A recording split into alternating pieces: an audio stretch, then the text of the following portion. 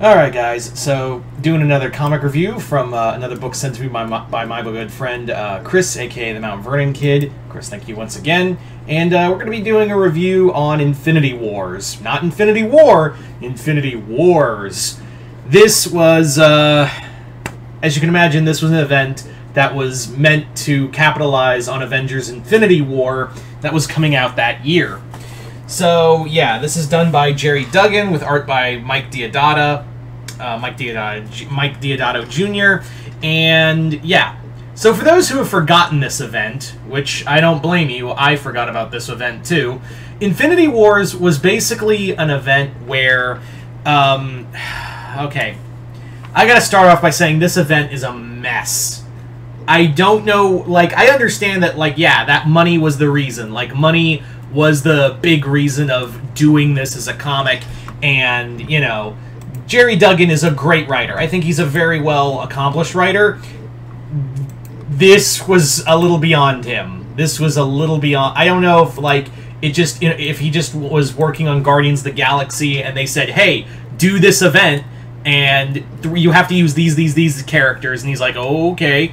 But yeah, you have to read the entirety of Gerry Duggan's run on Guardians of the Galaxy to understand this book. Because, yeah, it just throws you in the middle of it. Of what this event is. So, what is this event? This event is...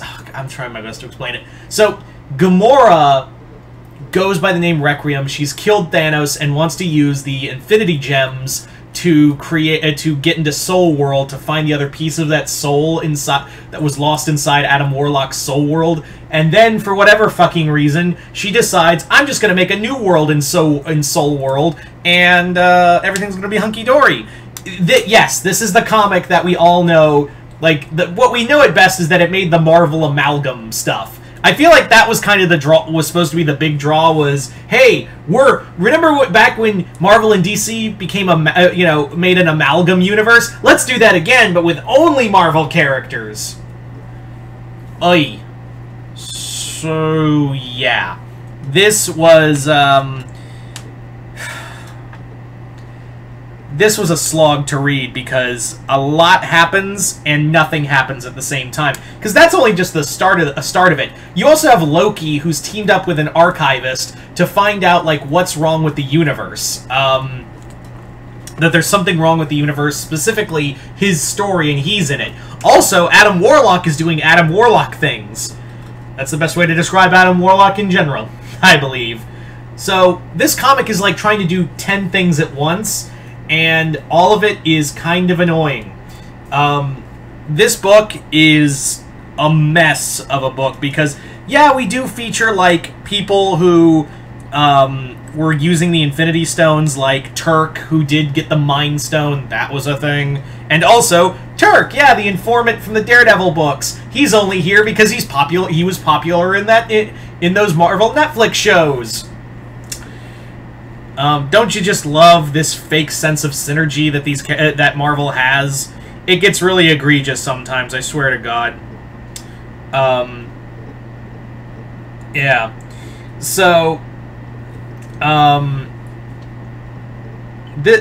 yeah, it just becomes this wild goose chase of all these characters. Although I will say it is kind of fun that we get a team made up of Kang, Miss Marvel, Hulk, Scott Lang, Emma Frost, and Loki. I think that's kind of a fun team of characters you wouldn't expect together.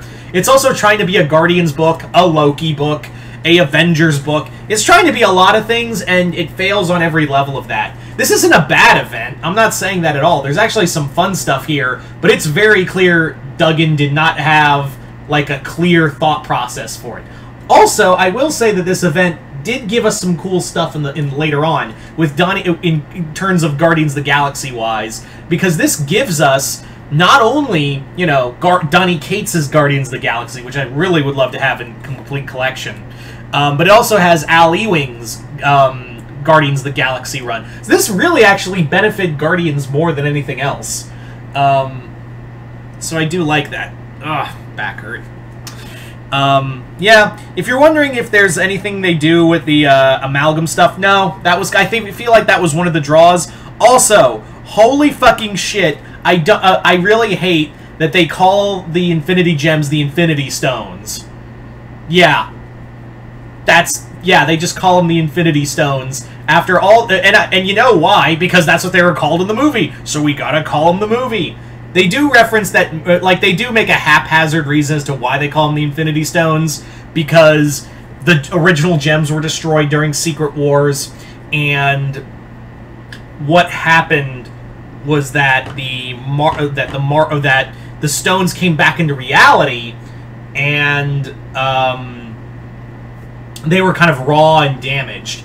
So that's their half-assed reason to call them the Infinity Stones, really. Yeah, the artwork by Mike Deodato Jr. is amazing. It's just nothing short of damn good artwork. I mean, dude knows how to draw an event. Like,